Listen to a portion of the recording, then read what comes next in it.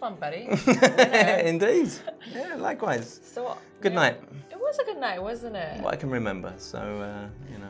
Well, this is the thing, right? I was kind of thinking, I have so much to learn from Paul. He's one. Let's start with like table dancing. Table dancing, yeah, Can you teach me some tricks for next year? It's all about balance, you know, and a pole, maybe. Strong core. You know. Strong core. I think it's about core strength. And not having ACL replacement knees, that does help in the equation. But yeah, old sport injuries, unfortunately. Did you make it down off the table without help? No, I did. That's it. I've actually got proof of the person moving the chair away from me. So yeah, it's all on tape. Don't worry. It wasn't me. It wasn't me losing balance. No, my knees wouldn't allow that. So yeah, unfortunately, it was but brilliant. It was a good night. Yeah, it was a good night, wasn't it? I mean, I wasn't even gutted that you won. I was like, oh, he deserves it. Long time. At last, right? At last. Like, oh, give it to him. Just give it to him already. How many times? But at last, yeah. So no, that was good. I'm genuinely happy for you. No, thank you very much. Thank you very much.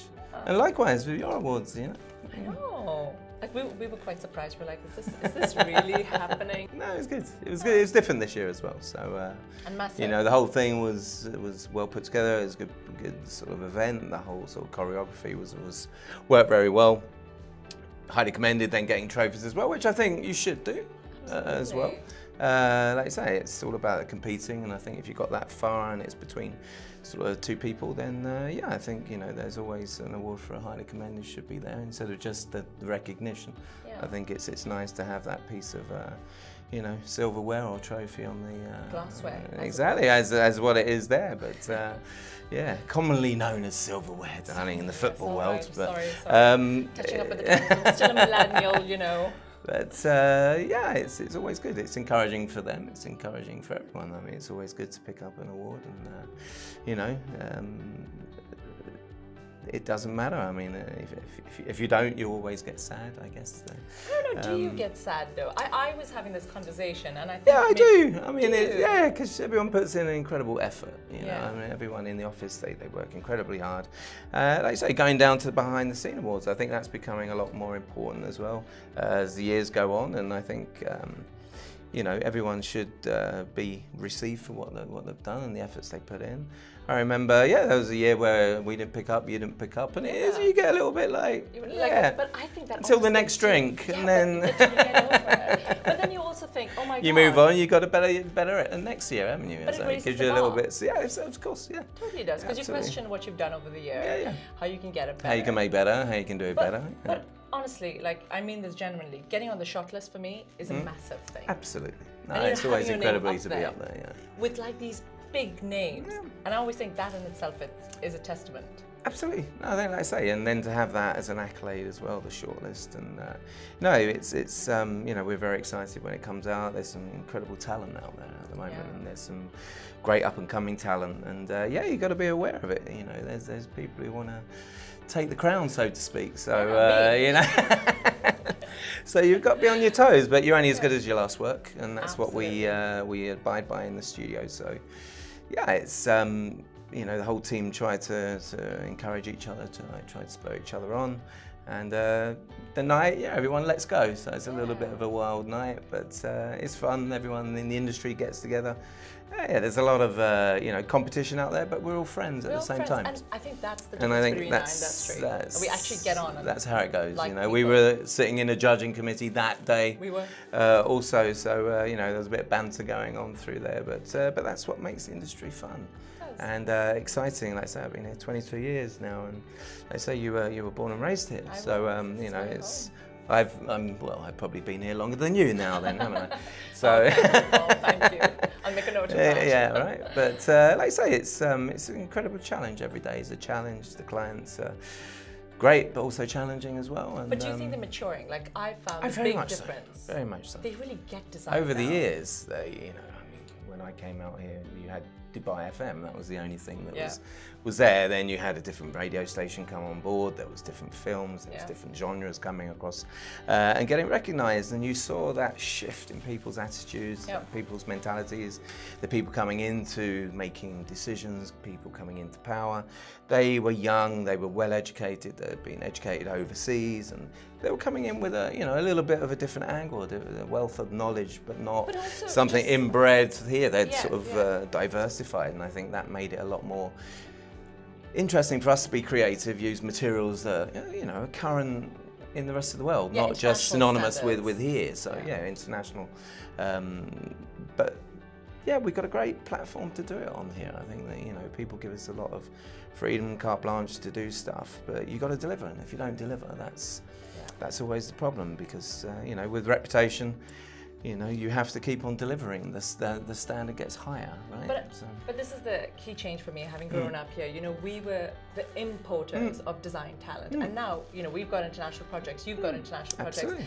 We're exporting. Yeah, we're doing the same thing there, which is awesome. But I think, like you say, coming through the ranks, I think you won Young Designer, didn't you? One of the first year or second year it was around. 29, yeah. Was it in Gadge? You were at Gadge? I was at Godwin Austen Johnson then, so that was a great platform. Yeah, because we won Best Company that year, and so we've kind of come up in parallel. It's been there, but like you say, it's you always respect the people in the industry. Like I said, there's some talent that's knocking at the door there. We just got to keep ahead of it. Well, myself, and you, but but there's challenges out there, and I think that makes it healthy, and collaborations. JVs, I think that's the way to go. I mean, we're working with other companies, delivering different, bigger scale of projects. So I think it's healthy, and like I say, there's a competition. There's always competition in the market. But if a project is worthy of someone's vote, I think it should get that vote. There shouldn't be any prejudice or any, like when we're on the judging committee, you judge fairly. Of course. You can't have those, you can't have those thoughts or inhibitions about anyone else because you're a competitor, but you're not. At the end of the day, you're judging on the project, you're judging on the merit and the talent. And I think, as long as that's sort of upheld in the market, I think it's a good, very strong base. But I do like that the judging committee was quite mixed up, right? It wasn't just architects and designers. It was, faculty and academia. Absolutely. And I thought that was interesting. Yeah, it makes it very, different perspectives. that gives the dynamic to it, doesn't it? I mean, you're not just being judged from your fellow peers or professionals, because everyone has different tastes, everyone has different opinions. So yeah, it does sort of stretch across the board. It gives you a little bit more diversity in the decisions that are being made, and obviously, hopefully, it sparks a lot of conversation and different topics to be discussed in there, because everyone would sort of try to, like we say, have an opinion and challenge obviously everything that's getting done. So I think it was a very fair judging sort of committee. I think it was a different event. Like I said, I think what happened this year was a lot different, even with the arrival experience, the space itself, the whole night being how it was different to other years. It's sort of evolved. It's morphed into something a little bit bigger. Kind of thinking of our parallels again. We've just rebranded, and you've just rebranded as well. Or you've started. Sounds very familiar. Sounds really familiar. Rogue. I don't know. So you can't even say raw these days. It's rogue. Just go rogue, man. No, we'll just say raw. But I think that's an interesting phase, right? Because you grow with the company, and then you think, oh wait, it's getting bigger than yourself. As we were discussing the other day, I mean, a name is name. Your name is synonymous with that brand. But yes, at the end of the day, there becomes a time where you need to obviously think about bringing in partners, shareholdings, everything else that comes with getting bigger. I wouldn't get as big as, or too big as not to manage or still be personally involved. I mean, you still have to be personally involved in everything. And that's why obviously the connectivity back to my name and with your name, and with Ron and with Rogue, will allow that to happen, but it will allow other people to take it by the helm and take it and steer it in the way they want to steer it, in the direction they want to steer it, without you sort of physically having to be involved every day. And I think giving that freedom to people you trust and people who have come through, grown through the studio, going through the office, and having that trust in them is something that's paramount in the industry we're in. Because if you don't, you're not going to go any forward. You're going to be static. And this business is all about the kinetic and reinventing. And I think to have that platform, it's a difficult step. It's a difficult decision to make. It is. It's a tough one. I felt like I was losing my identity for a bit. Yeah. But then I thought, and we've had this conversation before, I said, I'm a designer at the core. That's my core genius. Absolutely. I have one. Let me design. Let me design. So I don't have to run a business and do HR and management. And just in the 3 weeks since we've rebranded, I feel relieved. Maybe you can give me some of that relief. I don't know. I mean, I seem to be involved in everything, but as I said when we picked up the award the other night, you know, this was more about the team.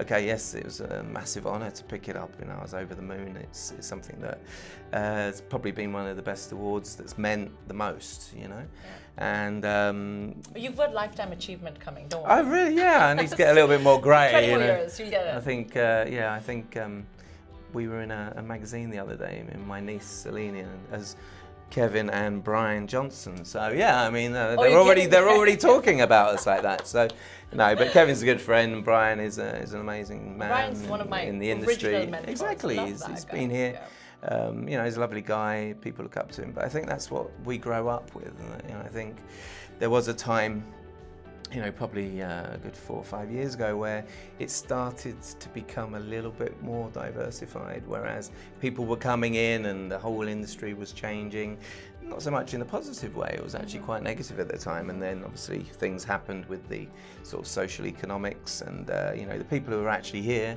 set up their businesses here with the smaller people, old school designers who had that friendship with other designers in the industry were the ones who sort of survived, you know, because it's all about helping each other out.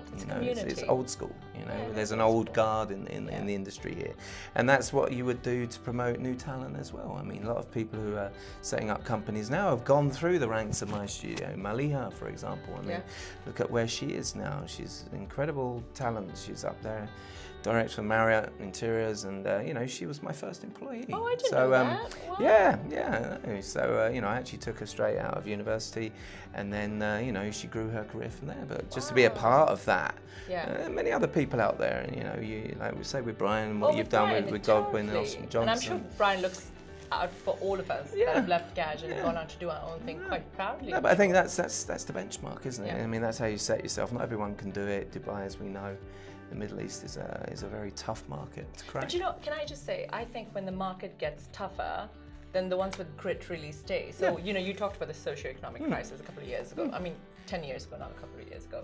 And I feel like it did kind of clear out a lot of stuff, and the people who were really in it for the long run stayed and have gone on to do wonderful things. Exactly. It's all about that. It's all about sort of, you know, that stamina, having that sort of determination. And there's always a bit of fortune and good luck with everything you do. And hard work, lots of hard work. I mean, that goes without a doubt. I mean, that's you know, something we deal with every day, and you know, I probably wouldn't know what to do with myself if I didn't do that. So, it's quite sad that we say things like that. It's nothing to get out of bed for, right? But you know, and when you want a lion, you never do get a lion. So you know, but it's all good. It's all good, and you know, travel a lot in the market at the moment. Like we say, we're diversifying into very different demographics. So that's all very exciting for us, and yeah, it's good to be where we are at the moment. Fun times ahead. No, I think, like I say, I think moving forward, everyone's got to move forward. This is a huge sort of you know, place where we are, both, you know, yourself and myself as a company. New grounds, new territories, very exciting times, and I think, you know, next year we are going to enter as Rogue. So I think that's going to be an exciting sort of you know, evolution to what our brand was. So something different, something as a different challenge, and hopefully you know, we'll be successful again. I think. Fingers crossed. But fingers crossed, yeah. But you know, like I always say to the team, this is brilliant. This was our big night. Let's enjoy it to the fullest, win or not win. Absolutely. But then for the next 11 months, let's put our heads down and do the best. You've got to get up in the next day and go straight in it. There's no rest, is there? You know, for the wicked. No rest for the wicked. We are wicked. It wraps up. No,